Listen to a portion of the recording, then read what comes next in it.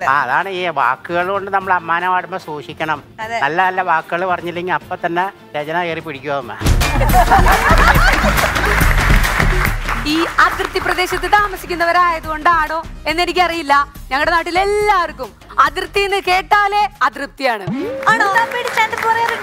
ഞാൻ നേരിട്ട് വന്നൊരു സ്റ്റാൻഡപ്പ് പറഞ്ഞ നീ അവിടെ ഉണ്ടാവൂല. ഇണയെ നഷ്ടപ്പെട്ടാൽ ജീവിക്കാൻ പറ്റാത്ത വസ്തു ചെരുപ്പാണെന്ന് പറയും. പക്ഷെ അത് ഉയർത്തെഴുന്നേൽക്കും ആരിലൂടെ? കുടിയന്മാരിലൂടെ ഉയർത്തെഴുന്നേൽക്കും. എന്നെ കാണാൻ നിന്നെക്കാളും വണ്ണം തോന്നും കുഞ്ഞിക്കണ്ണ, എന്നിട്ടെന്തേ ജിമ്മി പോകാൻ എന്നോടൊപ്പം വന്നില്ല നീ? Once upon a time, once upon a time, once upon a time, once upon a time. Hello, hi, നമസ്കാരം. ഇത് Once Upon a Time Season 4 Stand-up for Girls മലയാളത്തിലെ ആദ്യത്തെ സ്റ്റാൻഡപ്പ് കോമഡി ഷോ. സ്റ്റാൻഡപ്പ് കോമഡിയുടെ ഒരു fun റൈഡിൽ നിങ്ങളെ കൂട്ടിക്കൊണ്ടു പോകാനായിട്ട് ഞങ്ങൾ റെഡിയാണ്. അപ്പോൾ ആ വണ്ടിയുടെ എൻജിൻ സ്റ്റാർട്ട് ചെയ്യാനായിട്ട് നമ്മുടെ പ്രിയപ്പെട്ട ജഡ്ജസിനെ വെൽക്കം ചെയ്താലോ? നമ്മുടെ ഷോയുടെ നിറസാന്നിധ്യമായ Shri Ramesh Pisharody and the gorgeous രചനാനാരായണൻകുട്ടി.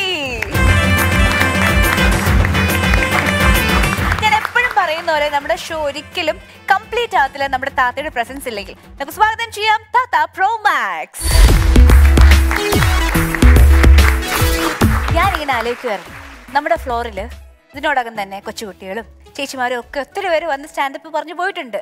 എന്നിട്ടും നമ്മളത് താത്തയെ കൊണ്ട് ഇതുവരെ ഒരു സ്റ്റാൻഡപ്പ് പറയിപ്പിച്ചില്ലല്ലോ എന്ന്. അതൊരു പോയിന്റ് ആണ് അല്ലേ? കണ്ടോ എത്ര സപ്പോർട്ടാ. പക്ഷെ വീട്ടിലെ സ്റ്റാൻഡപ്പ് പറയാറുണ്ട്, താത്തയുടെ സ്റ്റാൻഡപ്പ് പറയാറുണ്ട്. പിന്നെ ഞാൻ നേരിട്ട് വന്നൊരു സ്റ്റാൻഡപ്പ് പറഞ്ഞ നീ അവിടെ ഉണ്ടാവൂല. അല്ല, ഞാനിവിടെ അല്ലെങ്കിലും കാണില്ല, ഞാൻ മാറിക്കരുത്. അതല്ല, പിന്നെ ഒരിക്കലും നിന്നെ വിളിക്കൂല. അതാണ് താത്തയുടെ സ്റ്റാൻഡപ്പ് ഭയങ്കരമാണ്. ഞാനൊക്കെ പല സ്ഥലങ്ങളിൽ പല വേദികളിൽ ഒരുപാട് സ്ഥലത്ത് സ്റ്റാൻഡപ്പ് കേട്ടിട്ടുണ്ട് താത്തയുടെ. അതിന് താത്തന് വലിയ പൈസയാവും താത്ത പറയണമെങ്കിൽ. ഇനി വലിയ എമൗണ്ട് കൊടുത്തെങ്കിൽ മാത്രമേ താത്ത അങ്ങനത്തെ സ്റ്റാൻഡപ്പ് ഒക്കെ പറയുള്ളൂ. താത്തയുടെ തോർത്തേറിയ അതാണ്ട് പറഞ്ഞാലോ? തോർത്തേറിയ അതറിയില്ലേ? മൂത്താപ്പയുടെ ഒരു തോർത്തുണ്ടായിരുന്നു വീരാനിക്കാക്ക് കിട്ടിയത്, കുടുംബപരമായിട്ട് കിട്ടിയ തോർത്ത.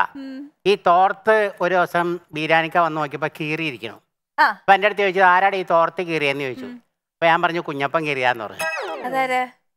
ഇത് തന്നെയാ വീരാനിക്കൻ ചോദിച്ചേ, അതാരാന്ന്. പിന്നെ അത് ചോദിച്ചിട്ട് പുള്ളിയാണ് പ്രശ്നമായി. ഞാൻ പറഞ്ഞു, എന്റെ മനുഷ്യനെ ഇത് കുളിച്ചപ്പോ കുഞ്ഞപ്പൻ കീറിയാന്ന്. അപ്പൊ പുള്ളി പറയാ, ആഹാ, ഈ കുളിക്കണ സമയത്ത് കുഞ്ഞപ്പൻ വന്ന് തോർത്ത് കീറണമെങ്കിൽ നീയും കുഞ്ഞപ്പനും തമ്മിലുള്ള ബന്ധം എന്താ? അതാണ് അറിയേണ്ടത്. അങ്ങനെ പ്രശ്നമായി വഴക്കങ്ങടെ മൂത്തില്ല, എന്നെ ഇടിക്കുന്നുള്ള നിലയെത്തിയപ്പോ ഞാൻ പറഞ്ഞു, എന്റെ പൊന്നു മനുഷ്യനെ ഞാൻ പറഞ്ഞുതരാം. ഞാൻ ഈ തോർത്ത് എടുത്തുകൊണ്ട് തോട്ടിലെ വെള്ളത്തിൽ നിന്ന് കുളിക്കുകയായിരുന്നു. അപ്പൊ സോപ്പ് കയ്യിൽ നിന്ന് വെള്ളത്തിൽ പോയി. അപ്പൊ ഇങ്ങനെ കുഞ്ഞപ്പ മൂട് കയറി പോയത് അങ്ങനെ.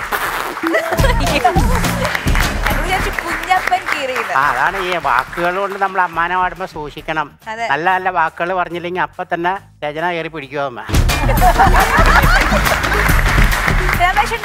ഈ വാക്കുകൾ കൊണ്ട് അമ്മാനെ പാടുന്ന ഒരാളാണ്. അമ്മാനൊന്നും ആടാറില്ല, ജീവിക്കാൻ അത്യാവശ്യം വാക്കുകൾ ഉപയോഗിക്കുന്നു എന്നുള്ളത് മാത്രമേ ഉള്ളൂ. അമ്മാനെ മാടിയപ്പോൾ കയ്യിൽ നിന്ന് പോയിട്ടുണ്ടോ?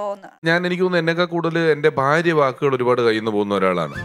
കാരണം ഇവിടുന്ന് മലയാളം പഠിച്ച ആളല്ലല്ലോ, പിന്നീട് ഒരുപാട് വൈകി വന്ന് മലയാളം പഠിച്ചതാണല്ലോ.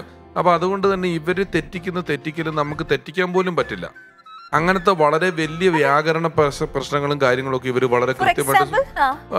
ഫോർ എക്സാമ്പിൾ, ഒരു ദിവസം രാത്രി കൊച്ചിനെ ഉറക്കി കഴിഞ്ഞിട്ട് ഞാൻ എന്തോ ഒച്ചത്തിൽ വർത്താനം പറഞ്ഞപ്പോ ഞാൻ ഒച്ച എടുക്കല്ലേ, കൊച്ചിനെ ഞാൻ ഉറപ്പിച്ചു വെച്ചതേ ഉള്ളെന്ന് പറഞ്ഞു.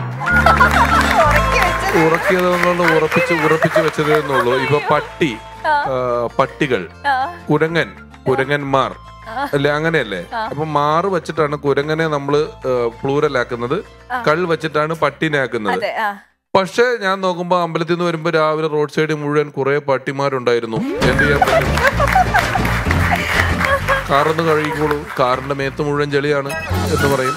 അങ്ങനെ നമുക്ക് തീരെ പ്രതീക്ഷിക്കാത്ത ഒരുപാട് വ്യാകരണ തെറ്റുകള്. നല്ലൊരു സിനിമ നോക്കാൻ പോയാലോ എന്ന് പറയും. കാണാനും നോക്കാനും ഒരു അർത്ഥമല്ലേ? അർത്ഥമൊക്കെ കറക്റ്റ് ആയിരിക്കും. എന്റെ കസിൻസ് ഈ പുറത്ത് പഠിച്ച് വളർന്ന കുട്ടികളുണ്ട്. അവര് വരുമ്പോഴത്തേക്ക് ഇതുവരെ തന്നെ അവർക്ക് മാറിപ്പോവും. അവര് പറയും മഴ വീഴുന്നു എന്ന് പറയും. മഴ പെയ്യുന്നു എന്ന് പറയുന്നതിന് വരെ മഴ വീഴുന്നു എന്ന് പറയും. പിന്നെ ചില തെറ്റുകൾ ഞാൻ തിരുത്തി കൊടുക്കൂല. തിരുത്തി കൊടുക്കാത്ത എനിക്ക് വെറുതെ രസമാണ്. ഒരു ദിവസം ഒരു ഇതെടുത്തിട്ട് ഞങ്ങൾ ശംഖുമുഖം ബീച്ചിൽ പോയി. ശംഖുമുഖം ബീച്ചിൽ പോണ വഴിക്ക് ഇവിടെ ആരാണ്ടൊക്കെ വിളിച്ചപ്പം ഇവിടെ ഇങ്ങനെ കേൾക്കുന്നുള്ളൂ, കാറിലിരിപ്പുണ്ട്. എന്നിട്ട് ആരെയോ വിളിച്ചിട്ട് പറഞ്ഞു, ആരോ വിളിച്ചപ്പോൾ എവിടെ പോകാൻ ചോദിച്ചപ്പോൾ ഞങ്ങൾ ഷൺമുഖം ബീച്ചിൽ പോവാന്ന്. പിന്നെ ഞാൻ തിരുത്താൻ പോയില്ല. ശംഖുമുഖത്ത് പോയി 2 ദിവസം കഴിഞ്ഞിട്ട് അവിടെ ചെന്ന് ഇംഗ്ലീഷ് എഴുതി വെച്ച് നോക്കിയപ്പോൾ ഇത് ശംഖുമുഖം എന്നാണോ? ഞാൻ പറഞ്ഞു അത് ഇത്രയും നേരം ഞാൻ ആൾക്കാരോട് മുഴുവൻ ഷൺമുഖം എന്ന് പറഞ്ഞിട്ട് നിങ്ങൾ എന്നെ തിരുത്താൻ ഞാൻ പറഞ്ഞു ഒരു സുഖം, ഒരു മനസ്സുഖം. വേറൊരു വീട്ടിൽ ഞങ്ങൾ പോകുമ്പോ രാവിലെ ഒരു വിവാഹത്തിന് പോവായിരുന്നു. അപ്പോൾ അവരെന്നെ വിളിച്ചിട്ട് പറഞ്ഞു ഇച്ചിരി വെറ്റില മേടിച്ചോണ്ട് വരാമെന്ന് ചോദിച്ചു. നമ്മൾ കേൾക്കുമ്പോൾ നിങ്ങൾക്ക് വളരെ എളുപ്പത്തിൽ അങ്ങ് കേട്ടെങ്കിലും വെറ്റില അങ്ങനെ എങ്ങനെയും കിട്ടൂല. നിങ്ങൾ ഇപ്പൊ ഈ റോട്ടോട്ട് ഇറങ്ങി വെറ്റില അന്വേഷിച്ചു കഴിഞ്ഞാൽ വളരെ കുറച്ച് കടകളിൽ, ചില കടകളിൽ മാത്രമേ വെറ്റില ഉണ്ടാവും. മുറുക്കാനേ ആൾക്കാർ കുറവാണ്. അല്ലെങ്കിൽ പൂജാ സാധനം വിൽക്കുന്ന കടയായിരിക്കണം. സർവോപരി ഇത് ഏർലി മോർണിംഗ് ആണ്. നിശ്ചയത്തിന് ഒരു 9, 9, 10 മണിയാകുമ്പോൾ ഞങ്ങൾ അവിടെ എത്തണം. അതിനുവേണ്ടി പൊക്കോണ്ടിരിക്കുകയാണ്. അപ്പൊ ഞാന് പോകുന്ന വഴിക്ക് പല കടകളിൽ നിർത്തിയിട്ട് ഇവരോട് ഇവിടെ വെറ്റില ഉണ്ടോന്ന് ചോദിച്ചാൽ പറഞ്ഞിട്ട് ബേക്കറിയിലൊക്കെ കയറ്റി വിട്ടു. സത്യമായിട്ടും ഈ ബേക്കറി ഒക്കെ തുറന്ന് രാവിലെ ആളുകൾ ബിബിളി എന്നിട്ട് ചേട്ടാ എന്താ വെറ്റില ഉണ്ടോ? ഇവിടെയോ? ഇല്ല മുഖം എന്ന് പറഞ്ഞിട്ട്. അതുമല്ല വെറ്റില ചോദിച്ച് അത്യാവശ്യം ഒരുങ്ങിയൊരു പെങ്കൊച്ച് നല്ലോണം രാവിലെ 8 മണിക്ക് അവർക്ക് മനസ്സിലാകുന്നില്ല ഇത് എന്ത് തത്വമാണ്. ഒരു കൊല്ലമായിട്ടില്ല ഇത് കഴിഞ്ഞിട്ട്, കുറെ കാലം, ഒറ്റ കൊല്ലമായിട്ടില്ല. എത്ര കടയിലെന്നറിയോ ഞാൻ കയറ്റിയത്? ബേക്കറി കയറ്റി, ബേക്കറിയിൽ കയറ്റി, മിൽമേല് കയറ്റി, കുറെ സ്ഥലങ്ങളിൽ എല്ലായിടത്തും ചെന്ന് വെറ്റില ഉണ്ടോന്ന് ചോദിച്ചിട്ട് വരുമായിരുന്നു. ഗുഡ് നൈറ്റ് കൊതുകുതിരി ഇറങ്ങിയ സമയത്താ അപ്പൊ അങ്ങനെ ഒരു മെഡിക്കൽ സ്റ്റോർ ചെന്നിട്ട് ഗുഡ് നൈറ്റ് ഉണ്ടോന്ന് ചോദിച്ചപ്പോ അയാൾ പറയാ എന്റെ പൊന്നെ ഇത് ഗുഡ് നൈറ്റ് എന്ന് പറഞ്ഞാൽ നല്ല രാത്രി എന്നാണ്, അല്ലാണ്ട് അതൊരു ഉൽപ്പന്നമൊന്നും അല്ല. അതുകൊണ്ട് എന്നെ ഒരുപാട് ഉപദേശിച്ച അയാള്. പിറ്റേ ദിവസം ഞാൻ എന്നിട്ട് വേറൊരു കടയിൽ നിന്ന് തപ്പിപ്പിടിച്ച് മേടിച്ച അയാളെ കൊണ്ട് കാണിച്ചു. ഇതാണ് എന്തായാലും ചേട്ടനും താത്തേക്ക് ഇങ്ങനെ കഥകൾ സ്റ്റാർട്ട് ചെയ്തത് ഇങ്ങനെ പറഞ്ഞുകൊണ്ടിരിക്കും. പക്ഷേ നമുക്ക് നമ്മുടെ മത്സരം തുടങ്ങാനുള്ള സമയമായിരിക്കുകയാണ്. കണ്ടസ്റ്റൻസിനെ വെൽക്കം ചെയ്യുന്നു. Let's welcome Kavya Srinivas and Sophy Paul.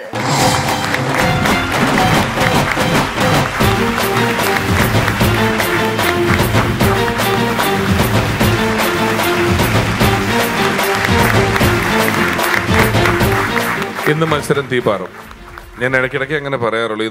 ഇന്ന് രണ്ടുപേരും കട്ടയ്ക്ക് വന്നിരിക്കുന്നത്. എനിക്ക് സോഫി ചേച്ചിയുടെ മുഖം കണ്ടാൽ അറിയാം കാവ്യ ജയിക്കണേന്ന് പ്രാർത്ഥിക്കുകയാണ്. കാവ്യയുടെ മുഖം കണ്ടാൽ അറിയാം സോഫി ചേച്ചി ജയിക്കണേന്ന് പ്രാർത്ഥിക്കുകയാണ്. ആണോ സോഫി ചേച്ചി? അങ്ങോട്ടും ഇങ്ങോട്ടും പ്രാർത്ഥിക്കാറുണ്ട്. ഇന്നലെ ഞങ്ങള് രാത്രി അടിയായിരുന്നു. ഞങ്ങള് രണ്ടുപേരും ഒരു റൂമിലായിരുന്നു. അപ്പൊ ഇവിടെ ലേറ്റ് ആയിട്ട് ഇന്ന് ചെയ്യണമല്ലോ.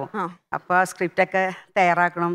ഞാൻ എന്റെ മോളായിട്ട് സംസാരിക്കും. സോഫി ചേച്ചി ഒന്ന് ഫോൺ നിർത്തിക്കുക, എനിക്ക് ഇത് സ്ക്രിപ്റ്റ് ശരിയാക്കണം. ഓ എന്നാ ശരി, ഞാൻ നിർത്തി. അപ്പൊ അവള് ഫോൺ എടുത്ത് ഭർത്താവായിട്ട് വിളിച്ച് സംസാരിക്കണു.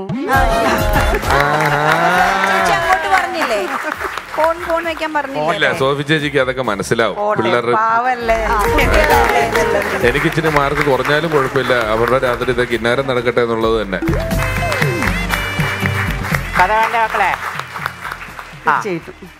കഥ ശ്രദ്ധിച്ചു കേട്ടോ. 3 സിനിമയുടെ കഥ ഒറ്റ കഥയാക്കി പറയണം. അമ്പലത്തിലെ ഉത്സവത്തിന് നടക്കുന്ന ഗാനമേളയ്ക്ക് പ്രധാന ഗായകനാണ് ജൂനിയർ യേശുദാസ് ശശികുമാർ. ആ നാട്ടിലേക്ക് അവൻ എത്തുന്നത് അതിനു വേണ്ടിയിട്ടാണ്. പാടാൻ നിശ്ചയിച്ചിരുന്ന പെൺകുട്ടിയുടെ പാട്ട് ഇഷ്ടപ്പെടാതെ വന്ന നായകൻ ആ നാട്ടിലെ ഒരു വീട്ടിലെ ജോലിക്കാരിയായ പെൺകുട്ടിയെ കൂടെ പാടിക്കുന്നു. പിന്നീട് മരപ്പണിക്കാരനായി അതേ നാട്ടിലെത്തുന്ന നായകൻ ആ പെൺകുട്ടിയുമായി പ്രണയത്തിലാകുന്നു. ആ പ്രണയം വിവാഹത്തിലേക്ക് എത്തുന്നു. മകനെ ഒരു സുഹൃത്തിനെ പോലെ കണ്ടിരുന്ന അപ്പൻ കൊച്ചുതോമ ഇത് അംഗീകരിക്കാൻ കൂട്ടാക്കാതെ ആ റോയിയെ വീട്ടിൽ നിന്നും ഇറക്കി വിടുന്നു. ഭാര്യ വീട്ടിൽ താമസമാക്കിയ റോയി വരുമാന മാർഗങ്ങൾ ഒന്നുമില്ലാതെ വന്നപ്പോൾ തൻ്റെ സിനിമാ മോഹം ഉപേക്ഷിച്ച് ഒരു വർക്ക് ഷോപ്പ് തുടങ്ങുന്നു. K&K automobiles. വർക്ക് ഷോപ്പിലേക്ക് കോണ്ടിനെൻ്റൽ എക്സ്പോർട്ടിൽ നിന്നും ഒരു കാർ നന്നാക്കാനായി കോൾ വരുന്നു. പ്രൊപ്പറേറ്റർ മനോഹരനും പണിയറിയാത്ത ഒരു പണിക്കാരനും കൂടി വണ്ടി നന്നാക്കാനായി ചെല്ലുന്നു. ഒടുവിൽ പണിത് വന്നപ്പോൾ ഡോറിന് ചെറിയൊരു കംപ്ലൈൻറ്റ് മാത്രമുണ്ടായിരുന്ന വണ്ടിയുടെ എൻജിൻ ഔട്ട് കംപ്ലീറ്റ്ലി.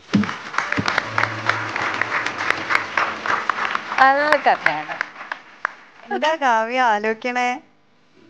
ഒന്നും കിട്ടിയില്ലേ? കിട്ടിയായിരുന്നു. ഒരെണ്ണം കിട്ടി. കാവ്യക്ക് എത്ര എണ്ണം കിട്ടി?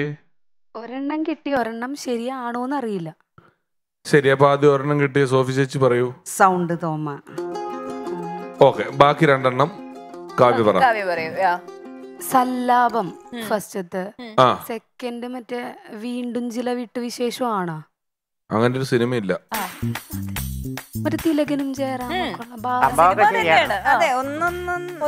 പേരൊന്ന് കറക്റ്റ് ചെയ്താൽ മതി. കറക്റ്റ്.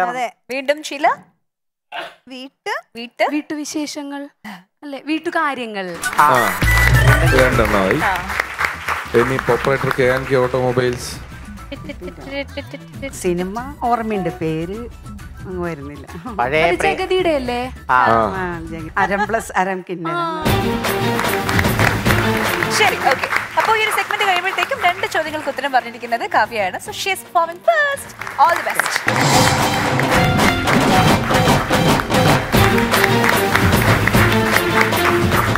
ഹായ്, നമസ്കാരം. ഞാൻ Kavya Srinivas, official made in Kunnamkulam. കുറെ നാളുകളായിട്ട് ഞാൻ കേട്ടോണ്ടിരിക്കുന്നത് ഒരു ചോദ്യമുണ്ട്, ആരാണ് ഈ ശ്രീനിവാസൻ? വേറെ ആരുമല്ല, എന്റെ സ്വന്തം പിതാശ്രീ. വേറൊരു ചോദ്യമുണ്ട്, അപ്പോ ഹസ്ബൻഡോ? ഉണ്ട്, മിസ്റ്റർ ലിബു ആലുംപറമ്പിൽ, എന്റെ സ്വന്തം ആലുംപറമ്പൻ. കുറെ നാളുകളായിട്ടേ എല്ലാരും വന്നിട്ട് നാട്ടുകാരെ കുറിച്ചും വീട്ടുകാരെ കുറിച്ചും വീടിനെയൊക്കെ കുറിച്ച് പറഞ്ഞുകൊണ്ടിരിക്കുന്നു. അപ്പൊ ഞാൻ ഈ അവസരം അതിനുവേണ്ടി അങ്ങോട്ട് ഉപയോഗിക്കുകയാണ്. പാട്ടിലങ്ങോട്ട് തുടങ്ങാം. അതാണ് എൻ്റെ ഒരു ഇത്. കേരനിരകളാടും നൊരു ഹരിത ചാരുതീരം, പുഴയോരം കളമേളം, കവിത പാടും തീരം, കായലലകൾ പുൽകും.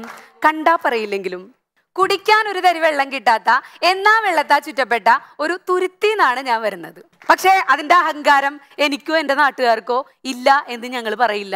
ഞങ്ങൾ എല്ലാവരും തന്നെ ഭയങ്കര അഹങ്കാരികളാ. തൃശ്ശൂർ ജില്ലയിലാണെങ്കിൽ കൂടി ഒറ്റച്ചാട്ടത്തിന് എറണാകുളം ജില്ലയിൽ എത്താന്നുള്ളതാണ് ഞങ്ങളുടെ സ്വകാര്യ അഹങ്കാരം എന്ന് പറയുന്നത്.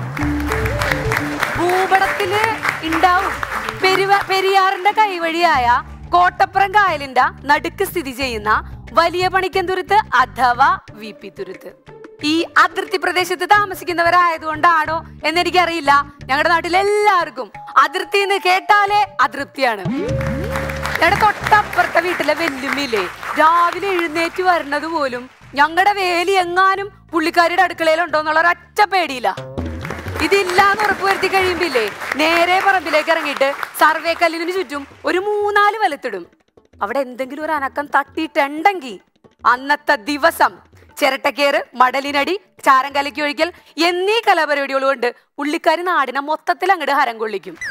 പിന്നെ കൊടുങ്ങല്ലൂർ അമ്പലത്തിലേക്ക് നിസാരം 2 കിലോമീറ്റർ മാത്രം ദൂരം ഉള്ളതുകൊണ്ട് താനാരോ തന്നാരോ താനാരോ തന്നാരോ ബാക്കി പാടാൻ പറയരുത്, വല്ല നെറ്റിലും പോയി സെർച്ച് ചെയ്യും.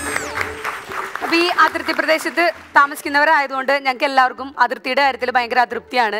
അതുകൊണ്ട് തന്നെ ഞങ്ങളുടെ നാട്ടിലെ അയൽപക്ക ബന്ധം എന്ന് പറയുന്നത് ഭയങ്കരമായിട്ട് ഇല്ല. അതുകൊണ്ട് എനിക്ക് അയൽവാസികളെ കുറിച്ചൊന്നും പറയാനില്ല. പിന്നെ നിങ്ങൾക്ക് എല്ലാവർക്കും ഉള്ള പോലെ തന്നെ കുറെ അന്തവും കുന്തൂല്ലാത്ത ബന്ധുക്കളാണ് എനിക്കുള്ളത്. അവരെ കുറിച്ച് പറയാൻ തുടങ്ങിക്കഴിഞ്ഞ് കഴിഞ്ഞാൽ നമ്മുടെ ഈ ഒരു എപ്പിസോഡിൽ നിൽക്കൂല, വല്ല മെഗാ സീരിയലായിട്ട് ടെലികാസ്റ്റ് ചെയ്യേണ്ടി വരും.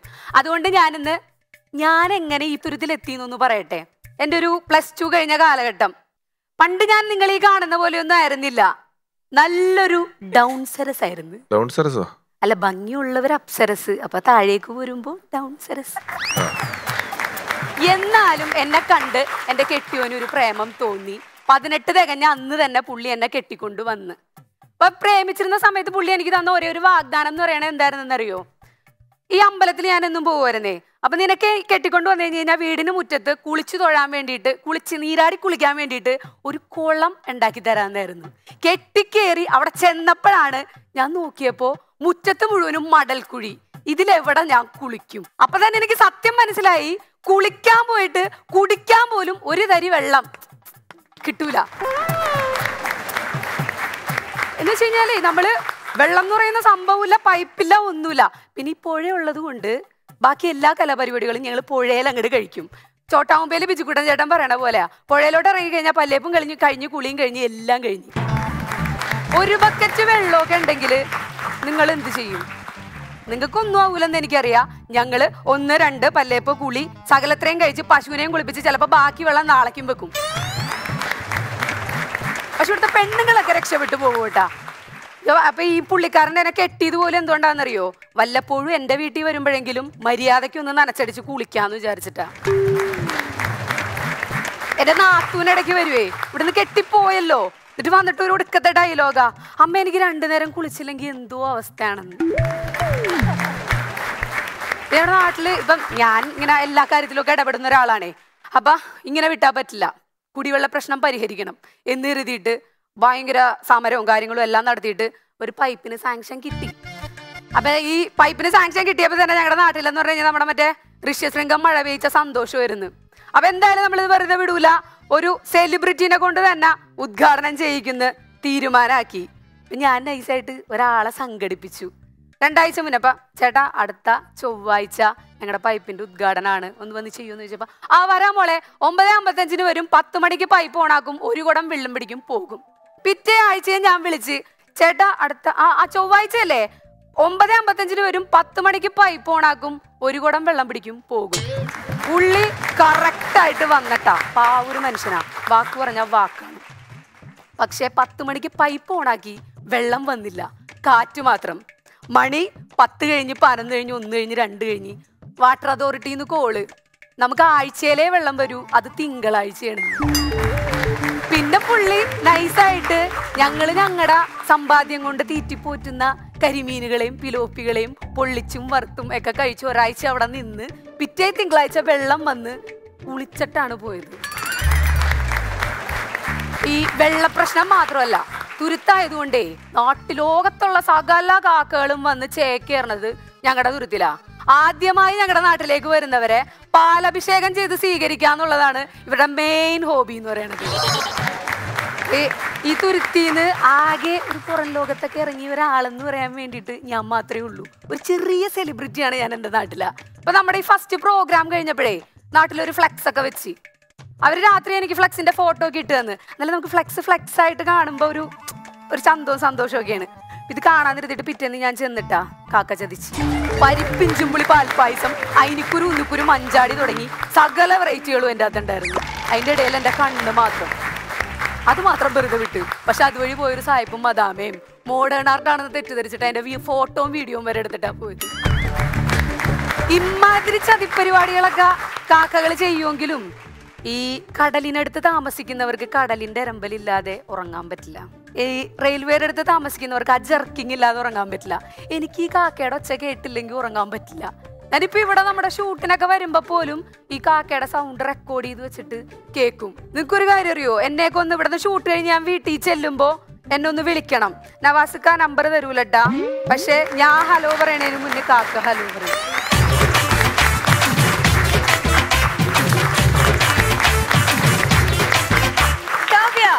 നല്ല പെർഫോമൻസ് ആയിരുന്നു കേട്ടോ. Very interesting topic. ശരിക്കും വെള്ളപ്രശ്നം ഒരു വലിയ പ്രശ്നം തന്നെയാണ്. ഭയങ്കര ഈ പറഞ്ഞ സ്ഥലത്ത് തന്നെയല്ലേ ജീവിക്കുന്നത്. ഓക്കെ രമേശേട്ടാ. കാവ്യ, നല്ല രസമുണ്ടായിരുന്നു. നിങ്ങൾ പറഞ്ഞ പ്രശ്നം ചിലപ്പോൾ അവിടുത്തെ ഒരു വലിയ സോഷ്യൽ ഇഷ്യൂ ആയിരിക്കും, എങ്കിലും അതിനെ വളരെ ഞാനത് ഇവിടെ പറയാൻ വേണ്ടി തന്നെ പറഞ്ഞതാ, ഇപ്പോഴും ഉണ്ട്. എന്നാലും അതിനെ തമാശയായിട്ട് കാര്യങ്ങൾ പറഞ്ഞതെല്ലാം വളരെ നല്ലതായിരുന്നു. അവിടുത്തെ ഒരു വെള്ളത്തിന്റെ പ്രശ്നവും പെണ്ണ് കെട്ടാൻ പോക്കും പെണ്ണ് കിട്ടലും കാര്യങ്ങളും അങ്ങനെ ഇങ്ങനെയുള്ള കാര്യങ്ങളൊക്കെ വളരെ ഭംഗിയായിട്ട് അവതരിപ്പിച്ചു. പിന്നെ തന്റെ ശൈലിയും ഒക്കെ വളരെ നന്നായിരുന്നു കേട്ടോ. All the best. Kavya, as usual very energetic performance. കാവ്യയുടെ പ്രസൻറ്റേഷൻ സ്റ്റൈൽ എനിക്ക് ഭയങ്കര ഇഷ്ടമാണ്. തുടക്കം തൊട്ട് ഇതുവരെ എനിക്ക് വളരെ കോൺഫിഡൻ്റ് ആയിട്ടാണ് കാവ്യ പല കാര്യങ്ങളും പറയുന്നതും പ്രസൻറ്റ് ചെയ്യുന്നതും എല്ലാം. അതിൽ പക്ഷേ എനിക്ക് ഒരു പേഴ്സണൽ സജഷൻ ഉള്ളത്, നമ്മൾ ഈ ഹാസ്യം പറയുന്ന സമയത്ത് നമ്മൾ പലപ്പോഴും എന്താ പറയുക, ഇതൊരു ടെക്നിക്കൽ ടേം ആയിട്ട് പറയുകയാണെങ്കിൽ ആത്മസ്ഥം പരസ്ഥം എന്നൊക്കെ പറയും. നമ്മൾ ഈ നാട്യശാസ്ത്രത്തിൽ ഉപയോഗിക്കുന്ന വാക്കാണ്. നമ്മളെ തന്നെ കളിയാക്കുന്നത് ആത്മസ്ഥം, മറ്റുള്ളവരെ കളിയാക്കി പറയുന്നത് പരസ്ഥം, അങ്ങനെയാണ് പറയാം. അപ്പം പല സ്ഥലങ്ങളിലും കാവ്യനെ തന്നെ ഒന്ന് സെൽഫ് ഡീഗ്രേഡ് ചെയ്തുകൊണ്ട് സംസാരിക്കുന്നുണ്ടോ, കുറച്ച് കൂടുതൽ സംസാരിക്കുന്നുണ്ടോ എന്നെനിക്ക് ഒരു ഡൗട്ടുണ്ട്. അത് ഒരു പരിധിവരെ നമ്മൾ ആസ്വദിക്കും. ഒരു പ്രാവശ്യം ആസ്വദിക്കും, രണ്ടാമത്തെ പ്രാവശ്യം ആസ്വദിക്കും. പക്ഷെ അതിൻ്റെ അളവ് കൂടുന്തോറും നമുക്ക് അയ്യോ ഇതെന്താ ഇങ്ങനെ പറയണേ എന്നുള്ളൊരു തോന്നൽ പേഴ്സണലി, വളരെ പേഴ്സണലായിട്ട് പറയുകയാണേ, എൻ്റെ മനസ്സിൽ അങ്ങനെ തോന്നി. അപ്പോൾ അത് ഒരു ഹംബിൾ സജഷൻ എടുക്കാൻ പറ്റുവാണെങ്കിൽ അതെടുക്കുക. ഡീഗ്രേഡ് ചെയ്യേണ്ട ആവശ്യമില്ലാന്നേ. അല്ലാതെ തന്നെ എത്ര നല്ല കാര്യങ്ങൾ കാവ്യനെ പറ്റി പറയാനുണ്ട്. അങ്ങനെ പറഞ്ഞുകൊണ്ട് വളരെ പോസിറ്റീവായിട്ടുള്ള കുറച്ചും കൂടി നമ്മളെല്ലാവരെയും ചിരിപ്പിക്കാൻ പറ്റുന്ന കണ്ടന്റ്സ് ആയിട്ട് കാവ്യ വരണം. അല്ല, തുരുത്തില് കിണറൊന്നും കുടിക്കാൻ പറ്റില്ല. ഉപ്പാണല്ലേ, ചുറ്റും ഉപ്പാണ്. എനിക്ക് മറ്റേ ആ ക്യാരക്ടർ ഭയങ്കര ഇഷ്ടമായി. ആ വഴക്കുണ്ടാക്കാൻ പറ്റുന്ന തള്ളയുണ്ടല്ലോ അപ്പുറത്തെ വീട്ടിലെ. ചുമ്മാ പറഞ്ഞാണ്. പക്ഷെ അങ്ങനത്തെ ഒരു തള്ളയുണ്ട്, എനിക്കറിയാവുന്ന ഒരു തള്ളയുണ്ട്. കാരണം എന്താ പറയുമോ, അപ്പുറത്തെ വീട്ടിൽ നിന്ന് പുക ഇങ്ങോട്ട് വന്നു കഴിഞ്ഞാൽ വഴക്കുണ്ടാക്കും. അപ്പുറത്തെ വീട്ടിൽ നിന്ന് ഒരു കാക്ക അല്ലെങ്കിൽ ഒരു പൂച്ച ഇങ്ങോട്ട് കടന്നു വന്നാൽ വഴക്കുണ്ടാക്കും. അങ്ങനെ ഒരു തള്ള. നേരം വെളുത്ത വഴക്കുണ്ടാക്കിയില്ലെങ്കിൽ ഉറക്കം വരാത്തൊരു തള്ളയുണ്ട്. അവസാനം ഒരു ദിവസം ഇവർ രാവിലെ നേരം വെളുത്ത് ഇരുന്നിട്ടിട്ട് അവിടുന്ന് പൂച്ചയും മഞ്ഞില്ല, അതുപോലെ പുകയും മഞ്ഞില്ല, ഒന്നും മഞ്ഞില്ല. ഇവർക്കാണെങ്കിൽ വഴക്കുണ്ടാക്കാതെ ഇരിക്കാൻ പറ്റണില്ല. കുറച്ചു നേരം കഴിഞ്ഞിട്ടും വഴക്കുണ്ടാക്കാതിരിക്കാൻ പറ്റാതെ വന്നപ്പോൾ ഇവരെന്ത് ചെയ്യുന്നറിയാമോ, ഈ നാഴി ഉണ്ടല്ലോ, നാഴി അരി ഇളക്കണ നാഴിയുമ്പോൾ കുറേ എണ്ണ പുരട്ടിയിട്ട് അത് കൊണ്ടുവന്ന് മുറ്റത്ത് വെച്ചു. അപ്പം അപ്പുറത്തെ വീട്ടിലെ ചേട്ടത്തി ഇങ്ങനെ നോക്കിയാൽ ഇയാളെന്നിട്ടേ ചെയ്യണേ. അപ്പം നാഴിയുമ്പോൾ കൊണ്ടുവന്ന് എന്നാ ചേട്ടത്തി നാഴിയുമയൊക്കെ എണ്ണ തേച്ചോട്ട് കൊടുന്ന് ഇരിക്കുന്നത്. അപ്പോൾ ചേട്ടത്തി, നിന്റെ നെഞ്ചത്തൊന്നും അല്ല തേച്ചേക്കണം, എൻ്റെ നാഴിയുമയല്ലേ. പിന്നൊരു വഴക്ക്, അതിൻ്റെ പേരിലൊരു വഴക്ക്. എന്നാലും നന്നായിരുന്നു, എല്ലാം അടിപൊളിയായിരുന്നു. ഞങ്ങൾ ആ തുരുത്തിലേക്ക് കൂട്ടിക്കൊണ്ടുപോയ പോലെ ഞങ്ങൾക്ക് ഫീൽ ചെയ്തു. കാവ്യ ഗംഭീരമായി, നമുക്ക് മാർക്സ്. നമുക്കിനി മറ്റൊരു ജസ്റ്റിക്കൻ പെർഫോമൻസ് കാണാം ഫ്രം സോഫി പോളി.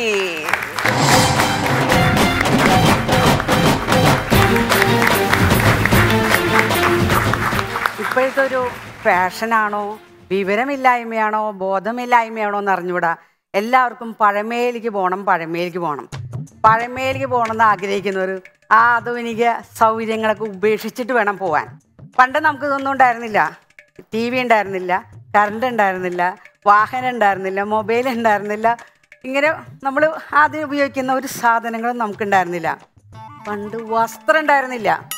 ഞങ്ങളെ പോലുള്ളവർക്കൊരു സുവർണ കാലഘട്ടമായിരുന്നു അത്, വസ്ത്രമില്ലായ്മയുള്ളത്. എന്താണെന്ന് വെച്ചാൽ അലക്കണ്ട, തേക്കണ്ട, തയ്പ്പിക്കണ്ട, കുട്ടികളുടെ യൂണിഫോം തേക്കണ്ട, ഇതൊന്നും നമുക്ക് ചെയ്യേണ്ട ആവശ്യമില്ല. സ്ത്രീ പുരുഷ സമത്വം. ഒളിക്യാമറയില്ല, ഒളിഞ്ഞുനോട്ടമില്ല, ഒളിഞ്ഞോട്ടത്തിൻ്റെ ആവശ്യമില്ല കേട്ടോ അപ്പോൾ അവിടെ. ഇനിയിപ്പോൾ പ്രധാനപ്പെട്ട ഒരു കാര്യം, ചെരുപ്പ് അവിടെ ഉണ്ടായിരുന്നില്ല. ഈ ചെരുപ്പില്ലാണ്ട് അന്നത്തെ ആൾക്കാരൊക്കെ എങ്ങനെയാണ് നടക്കാൻ കയറി. ഇപ്പം നമുക്ക് ഒരു അടി മുന്നോട്ട് വയ്ക്കാൻ പറ്റില്ല ചെരുപ്പില്ലാണ്ട്, അല്ലേ? ഓടും കുതിര, ചാടും കുതിര, വെള്ളം കണ്ടാൽ നിൽക്കും കുതിര എന്നൊക്കെ പറയുമ്പോൾ നമ്മൾ ചെരുപ്പ് എന്നൊക്കെ ഉത്തരം പറയുന്ന കാലമൊക്കെ പണ്ടായിരുന്നു. ഇപ്പം ഏത് വെള്ളത്തിലും ചെളിയിലും മലയിലും കുന്നിലൊക്കെ കയറി നടക്കാവുന്ന ചെരുപ്പ് നമുക്കുണ്ട്. ചെരുപ്പോ നല്ല ചെരുപ്പ്, ചെരുപ്പോ നല്ല ചെരുപ്പ്, മെതിയടി ചെരുപ്പ്, പാളച്ചെരുപ്പ്, പകൽ ചെരുപ്പ്, ചെരുപ്പോ നല്ല ചെരുപ്പ്. പ്ലാസ്റ്റിക് ചെരുപ്പ്, റബ്ബർ ചെരുപ്പ്, വെള്ളിച്ചെരുപ്പ്, സ്വർണ്ണച്ചെരുപ്പ്, വാദത്തിനും വേദനയ്ക്കും ഇടാവുന്ന ചെരുപ്പ്, ഭാര്യയ്ക്കും ഭർത്താവിനും വലിച്ചെറിയാവുന്ന ചെരുപ്പുകൾ, കുടിയന്മാർക്കിടാവുന്ന ഒറ്റ ചെരുപ്പ് വരെയുണ്ട്. ഈ ഇണയെ നഷ്ടപ്പെട്ടാൽ ജീവിക്കാൻ പറ്റാത്ത വസ്തു ചെരുപ്പാണെന്ന് പറയും. പക്ഷെ അത് ഉയർത്തെഴുന്നേൽക്കും. ആരിലൂടെ? കുടിയന്മാരിലൂടെ ഉയർത്തെഴുന്നേൽക്കും. പൂവാലന്മാരുടെ പേടി സ്വപ്നം, യുവതികളുടെ രക്ഷാമാർഗം. ഈ ചെരുപ്പൊക്കെ കാണുമ്പോൾ നമുക്ക് ചില കളിപ്പാട്ടത്തിൻ്റെ രൂപമാണ്. നിങ്ങൾ ശ്രദ്ധിച്ചിട്ടില്ലേ? ഓട്ടോറിക്ഷയുടെ ഷേപ്പിലുള്ള ചെരുപ്പുണ്ട്, റോക്കറ്റിൻ്റെ ഷേപ്പിലുള്ള ചെരുപ്പുണ്ട്, കാറിൻ്റെ ഷേപ്പിലുള്ള ചെരുപ്പുണ്ട്. അങ്ങനെ ചെരുപ്പുകൾ പലവിധ. പഴയ കാലത്ത് ഇതിനെല്ലാത്തിനും കൂടെ ഒരു റബ്ബർ ചെരുപ്പാണ്. ഏത് കാര്യത്തിനും പോകണമെങ്കിൽ റബ്ബർ ചെരുപ്പ്. അത് മാക്സിമം നമ്മൾ യൂസ് ചെയ്യേണ്ടി വരും. തേഞ്ഞ് ബ്ലേഡ് പരുവത്തിലായാലും അവിടെ ഒരു ചിത്രം രൂപപ്പെട്ടാലും നമ്മൾ ഉപേക്ഷിക്കില്ല. വാറ് പൊട്ടിയാലും ചാക്ക് ചരടുകൊണ്ട് കെട്ടി, സൂചി കൊണ്ടൊക്കെ, മുട്ട് സൂചി കൊണ്ടൊക്കെ തറച്ച് കെട്ടിയിരുന്ന കാലമൊക്കെ കിട്ടാം. എല്ലാവർക്കും അത് ഓർമ്മയുണ്ടാവും. ആ കാലമൊക്കെ അന്നൊക്കെ അങ്ങനെയാണ്. ഇന്നങ്ങനെയാണോ? ചെരുപ്പും ഒരു പോറൽ കണ്ട ആ ചെരുപ്പ് വീടിൻ്റെ പിന്നിലാണ്. പിന്നെ ഇപ്പോൾ ചെരുപ്പ് ഒരു മഹാസംഭവമാണ്. രാഷ്ട്രീയത്തിലും നല്ല പിടിപാടാണ് ഈ ചെരുപ്പ്. നോട്ടുമാല മാറി ചെരുപ്പ് മാല വന്ന് ഈ രാഷ്ട്രീയത്തിലൂടെയാണ്. ചെരുപ്പേർ എന്നൊരു കലാരൂപം ഉടലെടുത്തത് രാഷ്ട്രീയത്തിലൂടെയാണ്. ഒരു വീടിന്റെ ഗേറ്റ് ഇങ്ങോട്ട് തുറന്ന് ചെന്നാൽ അവിടെ ഒരു സംസ്ഥാന സമ്മേളനം നടക്കണമെന്ന് നമുക്ക് തോന്നും. അത്രയധികം ചെരുപ്പുണ്ട്. വീട്ടിൽ 2 3 പേരേ ഉള്ളൂ. കുളി പോവാൻ, ചന്തയ്ക്ക് പോവാൻ, പള്ളിയിൽ പോവാൻ, മുറ്റത്തുലാത്താൻ, എല്ലാത്തിനും വേറെ ചെരുപ്പ്. ഇനി ഗേറ്റ് എങ്ങാനും തുറന്ന് കിടന്നാലോ പട്ടിക്ക് ജാഗ്രത, പട്ടിക്കൊരു വീക്ക്നെസ്സാ. അടുത്ത വീട്ടിലെ പട്ടി വന്ന് ഈ ചെരുപ്പങ്ങാനും എടുത്തുകൊണ്ടേ നമ്മളെങ്ങാനും ചോദിക്കാൻ ചെന്നാൽ അവിടുത്തെ പട്ടിയുടെയും ഉടമസ്ഥനെയും നിപ്പ് കണ്ട ഇത്രയും നല്ല ഉണ്ണികൾ വേറെ ഇല്ലാന്ന് വിചാരിക്കും. തിരിച്ച് നമ്മളിങ്ങനെ വീട്ടിൽ വരുമ്പോൾ ഫ്ലൈങ് ഷോസ് പോലെ മതിലിൻ്റെ മുകളിൽ കൂടെ ചെരുപ്പുകൾ ഇങ്ങോട്ട് വന്ന് വീണ കാണാം. എൻ്റെ വീട്ടിലുണ്ടായിരുന്നു പോകണം. വീടിൻ്റെ അകത്തേക്ക് അങ്ങോട്ട് കടന്നു തന്നാലോ റാക്ക് നിറയെ ചെരുപ്പാ. മുണ്ട് ഷർട്ടിനും, ജുബയ്ക്ക് മുണ്ടിനും, പാൻറ്റിനും ഷർട്ടിനും, ജീൻസിനും ഷർട്ടിനും, അങ്ങനെ വിവിധങ്ങളായ ചെരുപ്പുകൾ. പെണ്ണുങ്ങളുടെ റാക്കിലാണെങ്കിൽ എന്തോ ഒരു മഴവില്ലിൻ്റെ കളർ പോലെ നിലന്തല്ലി മുതൽ 6 ഇഞ്ചിൻ്റെ അഹീല് വരെയുള്ള ചെരുപ്പ് കാണാം. ഏതോ ഒരു വലിയ ബിൽഡിംഗ് ആണ് ആ റാക്കും ഇരിക്കണേന്നുള്ളൊരു തോന്നൽ. ഇനി വീടിൻ്റെ അകത്തേക്ക് അങ്ങോട്ട് കടന്നാലും നമുക്ക് അകത്തിടാൻ ചെരുപ്പ് വേണ്ടേ? അത് വേണം ഇല്ലേ? ഇനി ബെഡ്റൂമിൽ നിന്ന് ബാത്റൂമിലേക്ക് പോകണം, ചെരുപ്പ് വേണം, അത് വേണ്ടേ? ഈ ഊണുമുറിയിൽ നിന്ന് അടക്കളയിലേക്ക് കിടക്കാനും ചെരുപ്പ് വേണം. ഈ ബാത്റൂമിൽ ഇടുന്ന ചെരുപ്പ് ഏത് ചെറിയവൻ്റെ വീട്ടിലായാലും ഏത് വലിയ പ്രസിഡന്റ് വീട്ടിലായാലും ഒരേ കളറാണ് ചെരുപ്പ്, ഒരേ കളറാണ്. പിന്നെ ഈ ചെരുപ്പ് കൊണ്ടുള്ള പ്രധാന ഉപയോഗം എന്ന് വെച്ച് കഴിഞ്ഞാൽ പാറ്റേനെ കൊല്ലാൻ സൂപ്പറാ. ഈ പാറ്റേനെ കൊല്ലാനായിട്ട് നമ്മൾ എന്തോ ഒരു സ്പ്രേ ഒക്കെ ഇറങ്ങിയിട്ടുണ്ടെന്ന് പറഞ്ഞു. പാറ്റ വരുമ്പോൾ നമ്മൾ സ്പ്രേ അങ്ങോട്ട് അടിച്ചു കൊടുത്താൽ മതി, പാറ്റ അങ്ങ് ചാവും എന്നാണ് പറയണേ. ഈ പാറ്റ വരുമ്പോൾ സ്പ്രേ നമ്മുടെ കയ്യിൽ വേണമല്ലോ. സ്പ്രേ നമ്മുടെ കയ്യിലുണ്ടാവുമ്പോൾ പാറ്റ വരണമല്ലോ. അപ്പം പാറ്റയും തമ്മിലുള്ള അന്തർധാര നിലനിൽക്കാത്തോടത്തോളം കാലം അത് വർക്കൗട്ട് ആവില്ല. പിന്നെ ചൂല് വേണം. ചൂല് വേണമെങ്കിൽ അത് ഈർക്കിളി ചൂല് വേണം, അത് പറ്റും. ഈർക്കിളി ചൂല് പറ്റില്ല. എല്ലാവരുടെയും വീട്ടിൽ പുല്ലിൻ്റെ ചൂലാ. പുല്ലിൻ്റെ ചൂലുകൊണ്ട് പാറ്റേനെ തല്ലിയ പാറ്റയ്ക്കൊരു കുളിരും തലോടലാ. പാറ്റ എന്തൊരു സുഖം എന്ന് പറഞ്ഞ പാറ്റ അങ്ങോട്ട് ഓടുമ്പോൾ നമ്മൾ ചെരുപ്പെടുത്ത് അങ്ങോട്ട് പ്രയോഗിക്കുക. 1 2 എന്ന് നമ്മളെ ഓടിക്കെങ്കിലും അതവിടെ അങ്ങോട്ട് വർക്കൗട്ടാകും. ഈ പാറ്റ എന്ന് പറഞ്ഞ സംഭവം ഈ വംശനാശ ഭീഷണി നേരിടാത്ത കുറേ ജീവികൾ 2 എണ്ണമാണ് പാറ്റയും പല്ലിയും. എത്ര കൊന്നാലും അതങ്ങോട്ട് വർദ്ധിച്ചങ്ങോട്ട് വരും, സത്യം. പിന്നെ ഈ ചെരുപ്പ് കൊണ്ട് എനിക്ക് പല അബദ്ധങ്ങളൊക്കെ പറ്റിയിട്ടുണ്ട് കേട്ടോ. ഞാൻ ഈ കോലാപുരി ചെരുപ്പ് എൻ്റെ ഒരു പ്രിയപ്പെട്ട ചെരുപ്പായിരുന്നു. കോളേജ് ഡേയ്സിൽ എനിക്കത് വേണമെന്ന് പറഞ്ഞു ഞാൻ അമ്മോട് പറഞ്ഞപ്പോൾ അമ്മ പറഞ്ഞു നിന്നെ പോലെ 5 6 എനിക്ക് വേറെ ഉണ്ട്, നിനക്ക് മാത്രം എല്ലാ പ്രാവശ്യവും ചെരുപ്പ് വാങ്ങിച്ചു തരാനൊന്നും പറ്റില്ല. ഞാൻ നിരാഹാരം കിടന്നപ്പോൾ എൻ്റെ അമ്മാമ്മയ്ക്ക് വിഷമമായി. അമ്മാമ്മ പറഞ്ഞു ഞാൻ ശരിയാക്കി തരാടി. ഓ അമ്മാമ്മ ഇത്ര ഫാഷനായോ, അമ്മാമ്മ മോഡേണായോ, അമ്മാമ്മ ഇതൊക്കെ എങ്ങനെ കണ്ടുപിടിച്ചു എന്ന് ആലോചിച്ച് 1 മണിക്കൂർ കഴിഞ്ഞപ്പോൾ അമ്മാമ്മ പറയണേ എടി നീ പറഞ്ഞ സാധനം മേശമ്മ ഞാൻ വെച്ചിട്ടുണ്ട്, നീ ചെന്ന് നോക്കിക്കോ. ഞാൻ അവിടെ ചെന്നപ്പോൾ ഒരു ബൗളിൽ കോലാൻ്റെ മീൻകറിയും പൂരി ഉണ്ടാക്കി വെച്ചേക്കണം. ഈ അമ്മാമ്മക്ക് ചെവി വെക്കാൻ പറ്റില്ല. അതൊന്നും കുറച്ച് പദമുണ്ട്. ഒരു പ്രാവശ്യം കോലാന്നും കേട്ടു, ഒരു പ്രാവശ്യം ഇതും കേട്ടു, പൂരിന്നും കേട്ടു. അതുപോലെയുള്ള വേറൊരു സംഭവമാണ് എൻ്റെ മനസ്സമ്മതത്തിന് ഞാൻ പള്ളിയിൽ ചെന്ന് അങ്ങോട്ട് ഇറങ്ങിപ്പോൾ എൻ്റെ ചേച്ചിയും കൂടെ ഇറങ്ങിപ്പോൾ കാറിൻ്റെ ഡോറ് തുറന്ന് അങ്ങോട്ട് കഴിഞ്ഞപ്പോൾ ചേച്ചി നിന്ന് ചിരിയോട് ചിരി.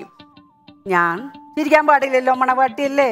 ഞാൻ മുന്തി അങ്ങോട്ട് ഇറക്കി എന്തിനിങ്ങനെ ചിരിക്കണേന്ന് ചോദിച്ചപ്പോൾ നീ നോക്കടി എൻ്റെ കാല്. നോക്കുമ്പോൾ എൻ്റെ 6 അടി പൊക്കമുള്ള അപ്പൻ്റെ പറമ്പിലിട്ടുകൊണ്ടാണ് ചെരുപ്പ്. തൽക്കാലത്തേക്ക് വീട്ടിൽ വന്നപ്പോൾ തണുപ്പ് ചവിട്ടാതിരിക്കാൻ വേണ്ടി സിമെൻറ്റ് ചേച്ചി അത് ഇട്ടിട്ടുണ്ടായിരുന്നു. പള്ളിയിലേക്ക് വന്നപ്പോൾ അത് ഊരാൻ മറന്നുപോയി. സർവാഭരണ ഭൂഷിതയായ ചേച്ചി കസൂസാരിയൊക്കെ എടുത്ത് പുട്ടപ്പൊക്കെ ഇട്ട് നോക്കുമ്പോൾ കാലുമ കിടക്കുന്ന ചെരുപ്പ് എന്താ നിരച്ച് തേഞ്ഞ ബ്ലേഡിൻ്റെ പോലെയുള്ളൊരു ചെരുപ്പ്. അങ്ങനെ ചെരുപ്പ് ശേഷം ഒരെണ്ണം കൂടി ഉണ്ട്. ഞാൻ പുതിയൊരു ചെരുപ്പ് വാങ്ങി ഞാൻ പള്ളിയിൽ പോയി. നമ്മൾ പുതിയതിട്ട് ആദ്യം ഒന്ന് പള്ളിയിൽ പോകണമല്ലോ.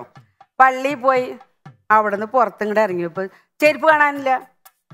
ഞാൻ അന്വേഷിച്ച് നടന്നപ്പോൾ ഒരു കിളവി എൻ്റെ സാരിയിൽ അങ്ങോട്ട് ഉടക്കി എന്നെ കൊണ്ടുപോകും മോളെ, എന്നെ കൊണ്ടുപോകും മോളെ എന്ന് പറഞ്ഞു.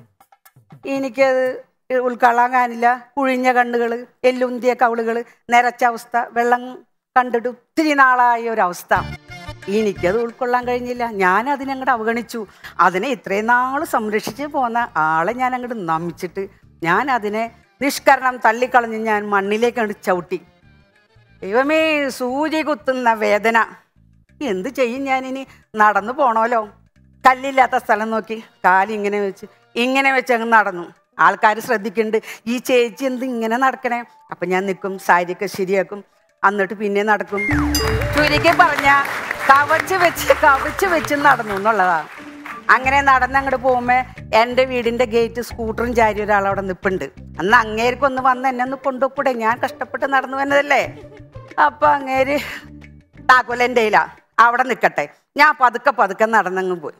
അവിടെ ചെന്നപ്പോൾ ഈ ആണുങ്ങൾ പെണ്ണുങ്ങൾ ലേറ്റ് ആകുമ്പോൾ കിടന്ന് ചാടി കടിക്കില്ലേ, അതുപോലെ ഒരു ചാട്. നീ ഇത്ര നേരം ആരെ നോക്കിക്കായിരുന്നുടി അവിടെ നിന്ന്? ആഹാ. അപ്പം ഞാൻ ചോദിച്ചേ, നിങ്ങളുടെ മനുഷ്യൻ ഞാൻ കഷ്ടപ്പെട്ട് അവിടെ നിന്ന് നടന്നു വന്ന് നിങ്ങൾ കണ്ടതല്ലേ, നിങ്ങൾക്ക് ആ വണ്ടിയും കൊണ്ടൊന്ന് എന്നെ ഒന്ന് കൊണ്ടുവരായിരുന്നില്ലേ എന്ന് ചോദിച്ചാൽ പറയാം, അത് ശരിയായിരുന്നുടി, നിന്റെ നടത്തം കണ്ടപ്പോൾ ഒരു വശപ്പശക് തോന്നിയിടി, സ്കൂട്ടർ നാറ്റിക്കണ്ടല്ലോ എന്ന് വെച്ചിട്ടാ ഞാൻ വരാഞ്ഞ്. ഞാൻ പറഞ്ഞു, അത് ശരി, അങ്ങനെയാണല്ലേ കാര്യം. ഇന്നിവിടെ വിയപ്പം കൂടിയൊന്നുമില്ല, നിങ്ങൾ പോയി 4 ബിരിയാണി ഇങ്ങോട്ട് വാങ്ങിച്ചോണ്ടാ. അപ്പം നിങ്ങളുടെ സ്കൂട്ടറിന് നല്ല ബിരിയാണീൻ്റെ മണം കിട്ടും. ഇനി മോഷണകല അതാരംഭിക്കാൻ ആഗ്രഹിക്കുന്നവർ ആദ്യം നടത്തേണ്ടത് ചെരുപ്പ് മോഷണ. സുന്ദരമായിട്ട് ഹമ്പിൾ ആൻഡ് സിമ്പിൾ ഒരു ചെരുപ്പ് ആരെങ്കിലും ഊരിയിട്ടുണ്ടെങ്കിൽ അതിന് മുകളിൽ കയറി ഒന്ന് നിൽക്കുക, 4 വശം നോക്കുക, അതങ്ങിട്ടങ്ങ് നടക്കുക. പക്ഷേ ഈ സ്വർണം മോഷ്ടിക്കുന്നവനും പണം മോഷ്ടിക്കുന്നവനും കുറച്ചൊക്കെ രക്ഷപ്പെടും. ചെരുപ്പ് മോഷ്ടിക്കുന്നവന് ശാപമാണ് കിട്ടുക, ശാപം. അത് നന്നാവൂല. കാരണം എന്താണെന്നറിയാമോ? ഈ ചെരുപ്പിൻ്റെ ഉടമസ്ഥന് ഈ ചെരുപ്പില്ലെങ്കിൽ വള്ളിയില്ലാത്ത ട്രൗസർ പോലെയാ, ഒരടി മുന്നോട്ട് നടക്കാൻ പറ്റില്ല. അതുപോലെ ചെരുപ്പ് സ്വപ്നം കണ്ടിട്ടുണ്ട്. ഒരു ഭർത്താവ് ചെരുപ്പ് സ്വപ്നം കണ്ടിട്ട് ഞെട്ടി അങ്ങോട്ട് എണീറ്റു. ഭാര്യ സംബന്ധിച്ചു, വീടിൻ്റെ പിന്നിൽ ചെരുപ്പ്, ഒരു പുതിയ ചെരുപ്പ്. ഭർത്താവ് അങ്ങ് സംശയിച്ച് ഞെട്ടി എണീറ്റ ആ ഞെട്ടലിൽ കട്ടിറങ്ങിയപ്പോൾ മനസ്സിലായി ഞാൻ കട്ട ചെരുപ്പായിരുന്നു അതെന്ന്. 50 കൊല്ലം പഴക്കമുള്ളൊരു ചെരുപ്പ് ഒരാൾ സ്വപ്നം കണ്ടു. സ്വപ്നം കണ്ടപ്പോൾ അയാൾ വിചാരിച്ചു ഇതേതോ പഴയ കാലത്തെ ചെരുപ്പായിരിക്കും. രാത്രി എങ്ങാനും ആ ചെരുപ്പ് തേടി അയാൾ വന്നാലോ എന്ന് വെച്ച് ആൾ കുരിശ് പിടിച്ചിട്ടാണ് എല്ലാ ദിവസവും കിടന്നുറങ്ങണത്. പിന്നെ ഈ ചെരുപ്പിനെ നമ്മൾ ആരാധനാലയങ്ങളൊക്കെ പോകുമ്പോൾ നമ്മൾ ചെരുപ്പ് അഴിച്ചിടും. പ്രത്യേകിച്ചും പുതിയ ചെരുപ്പാണെങ്കിൽ നമ്മൾ എന്ത് ചെയ്യും? ദൈവത്തിനേക്കാൾ പ്രാധാന്യം നമ്മൾ ചെരുപ്പിന് കൊടുക്കും, ഇല്ലേ? നമ്മളവിടെ അങ്ങോട്ട് കയറി ചെന്നിട്ട് ദൈവത്തിൻ്റെ മുന്നിൽ, ദൈവമേ എൻ്റെ പുതിയ ചെരുപ്പാണേ, ആരും കട്ടുകൊണ്ട് പോയില്ല ദൈവമേ. പ്രാർത്ഥന ചെരുപ്പിനെ കുറിച്ചായിരിക്കും. ചെരുപ്പിന് അപ്പോൾ ഒരു ദൈവിക ഭാവം നമ്മൾ കൊടുക്കും. Thank you.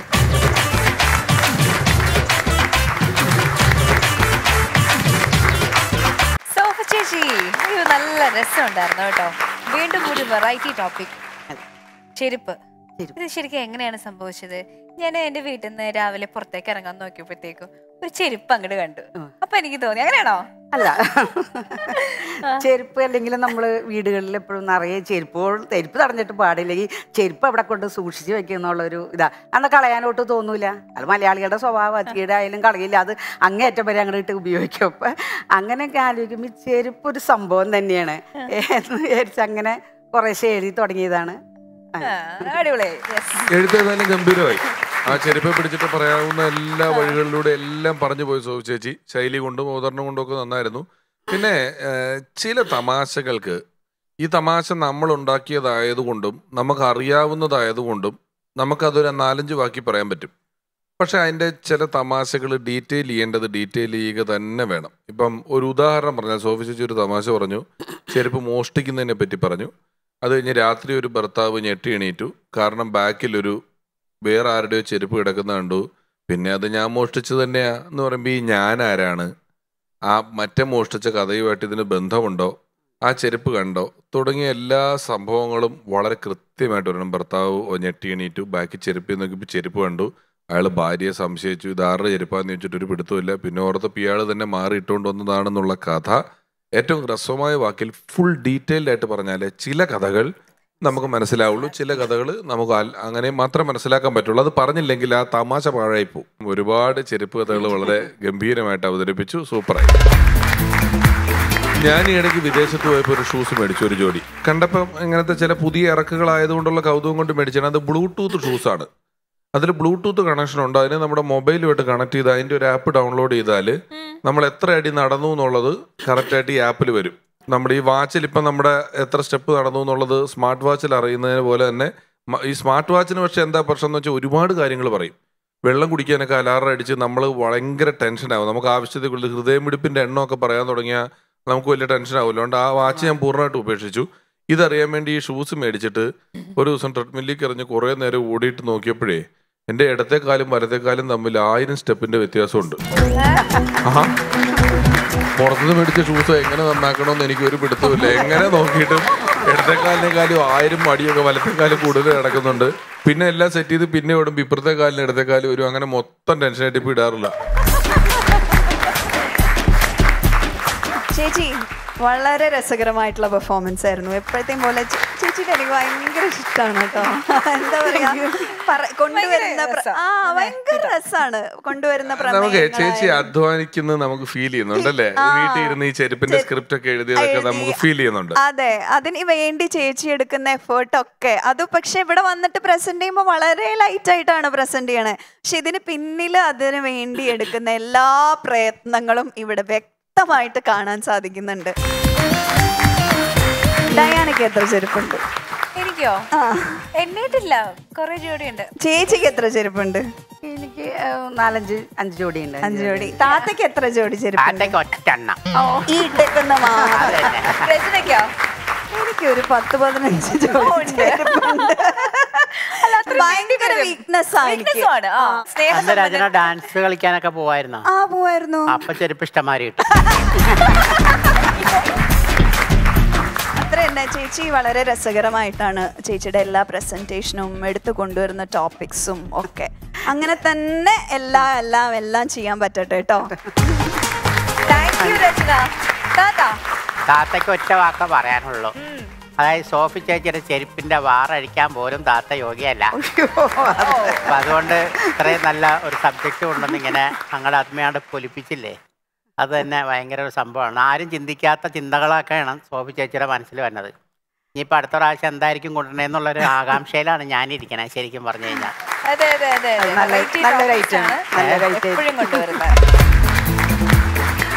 സോഫി ചേച്ചി പെർഫോമൻസ് ഗംഭീരായി. നമുക്ക് മാർക്സ് അറിയാം. Good luck. നമസ്കാരം. ഹായ്. എന്താ ഇങ്ങനെ വെറുതെ ബലം പിടിക്കുന്നതാ? അല്ല ഞാനിപ്പോ ശരീരം ഒന്ന് നോക്കാൻ കരുതി. വളരെ നല്ല കാര്യം. പണ്ട് ഏതോ കൊളക്കടവിൽ പോയി ശരീരം നോക്കിയെന്നും പറഞ്ഞുള്ളതിലെ വലിയ പ്രശ്നങ്ങളൊക്കെ ഉണ്ടായത്. അത് പിന്നെ തുടങ്ങിയതൊക്കെ ബോഡിനെ കുറിച്ച് പറയുമ്പോ ബോഡി ഇത് ഹെൽത്ത് കോൺഷ്യസ് ആയിട്ടുണ്ട് വീണ്ടും. അതെ അതെ. അപ്പൊ പിഷാരടിയൊക്കെ ഒന്ന് ഇറങ്ങി രംഗത്തേക്ക്, അങ്ങനെ ബോഡിയൊക്കെ ഒന്ന് ഉഷാറാവട്ടെ. ഉറക്കം ഉണ്ടെങ്കിലും നമുക്ക് ജിമ്മ് കറക്റ്റ് ചെയ്യാൻ പറ്റില്ല. ഉറക്കം കറക്റ്റ് കിട്ടാത്തതുകൊണ്ട് ജിമ്മിൽ പലപ്പോഴും പോകുന്നില്ല. ഞാൻ പക്ഷെ ഡയറ്റ് മെയിൻറ്റെയിൻ ചെയ്തിട്ട് അങ്ങനെ നോക്കും. ഞാനിപ്പോ വണ്ണം കൂടിയ ആൾക്കാരെയൊക്കെ വണ്ണം കുറപ്പിക്കാൻ നോക്കണം. എനിക്ക് അങ്ങനെ ആയിരുന്നല്ലോ, വയറ് ഇതൊക്കെ കുറഞ്ഞു തുടങ്ങി. വെയിറ്റ് ലോസ് ആണ് കൂടുതൽ നോക്കുന്നത് അല്ലേ?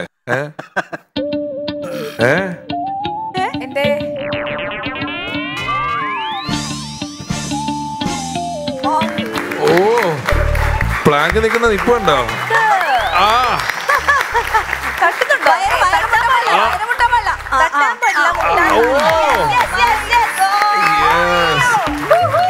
അമ്മാവ കാലയ്ക്ക് അമ്മാവ എന്താ ഇങ്ങനെ നിൽക്കുന്നേ? ആരുണ്ട് എന്റെ കൂടെ? ആരെങ്കിലും ഉണ്ടോ? ധൈര്യം ഉണ്ട് ആർക്കെങ്കിലും? വെല്ലുവിളിക്കോ? അയ്യോ സ്വീകരിക്കാൻ പറ്റിയല്ല. 35 മിനിറ്റ്. 35 മിനിറ്റോ? വിട്ടേരെ. ഞാൻ വെല്ലുവിളിക്കണം. ആര് നിൽക്കും? 35 മിനിറ്റ്. 35 മിനിറ്റോ? 3 മിനിറ്റ്. പ്ലാങ്കോ? 3 മിനിറ്റ് നിൽക്കാൻ ഭയങ്കര ടൈറ്റ് ആയിപ്പോ. ഇപ്പം ക്ഷീണായിപ്പോ. വേണ്ട. അപ്പൊ അമ്മാവൻ എന്തൊക്കെയോ പണിയെടുക്കുന്നുണ്ട് കേട്ടോ.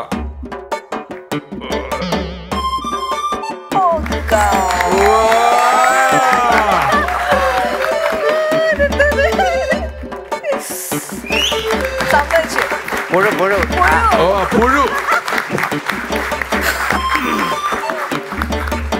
അമ്മാവ ഞാൻ ആദ്യം പറഞ്ഞപ്പോ അമ്മാവൻ ജിമ്മിൽ പോകുന്ന കാര്യം തള്ളി തന്നാട്ടോ വിചാരിച്ചേ. ഇല്ല. പക്ഷെ ഇത് ഗംഭീരായി പോയി ഇപ്പൊ ചെയ്തത്.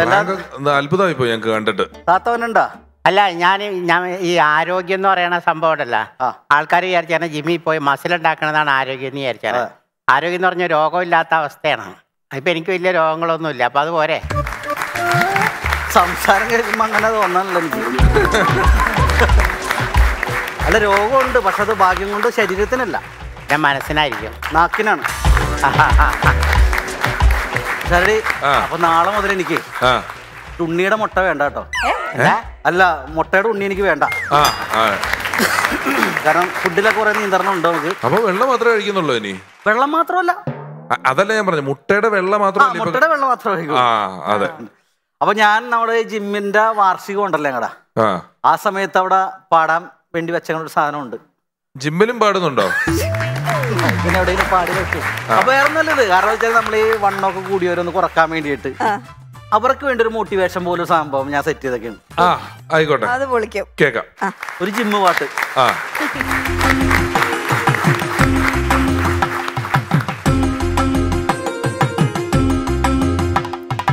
എന്നെ കാണാൻ നിന്നെക്കാളും വണ്ണം തോന്നും കുഞ്ഞിക്കണ്ണ, എന്നിട്ടെന്തേ ജിമ്മി പോകാൻ എന്നോടൊപ്പം വന്നില്ല നീ. എന്നെ കാണാൻ നിന്നെക്കാളും വണ്ണം തോന്നും കുഞ്ഞിക്കണ്ണ, എന്നിട്ടെന്തേ ജിമ്മി പോകാൻ എന്നോടൊപ്പം വന്നില്ല നീ. കാലിലാണേ തൈസുമില്ല, വയറിലാണേ സിക്സ് പാക്കുമില്ല, ബൈക്കിന്റെ ടാങ്കിൽ വയറും വെച്ച് പോണ കണ്ടാൽ നാണമാകും. സ്റ്റേഡിയത്തിൽ ചുറ്റുമായി 10 റൗണ്ട് അങ്ങോടിയെത്തും, ക്ഷീണം മാറ്റാൻ 10 പപ്സും 6 ജ്യൂസും വലിച്ചു കയറ്റും. കയ്യിലാണേ കാശുമില്ല, തീറ്റക്കാണേ കുറവുമില്ല, ഇത്തരം ശീലം മാറ്റിവെച്ചാൽ എന്നെപ്പോലെ ജിമ്മനാകാം. എന്നെ കാണാൻ നിന്നെക്കാളും വണ്ണം തോന്നും കുഞ്ഞിക്കണ്ണ, എന്നിട്ടെന്തേ ജിമ്മി പോകാൻ എന്നോടൊപ്പം വന്നില്ല നീ. എന്നെ കാണാൻ നിന്നെക്കാളും വണ്ണം തോന്നും കുഞ്ഞിക്കണ്ണ, എന്നിട്ടെന്തേ ജിമ്മി പോകാൻ എന്നോടൊപ്പം വന്നില്ല നീ. എന്നിട്ടെന്തേ ജിമ്മി പോകാൻ എന്നോടൊപ്പം വന്നില്ല നീ. എന്നിട്ടെന്തേ ജിമ്മി പോകാൻ എന്നോടൊപ്പം വന്നില്ല നീ. സോഫി പോളി, കാവ്യ ശ്രീനിവാസൻ, ഇപ്പൊ രണ്ടുപേരുടെ പെർഫോമൻസുകൾ നമ്മൾ കണ്ടു കഴിഞ്ഞു. ഇനി ഇവരുടെ മാർക്സ് അറിയാം. സോഫി ചേച്ചിക്ക് 50-ൽ 46, കാവ്യക്ക് 50-ൽ 45. സോഫി ചേച്ചി 50-ൽ 47, Kavya 50-ൽ 45. So that makes Kavya is getting 90 out of 100 and Sophie Chechi is getting 93 out of 100. Very good. Appo the best performer is Sophie Polly. Congratulations. Once Upon a Time Season 4 മത്സരാർത്ഥികളെ കാത്തിരിക്കുന്നത് Parakkad jewels നൽകുന്ന സമ്മാനം.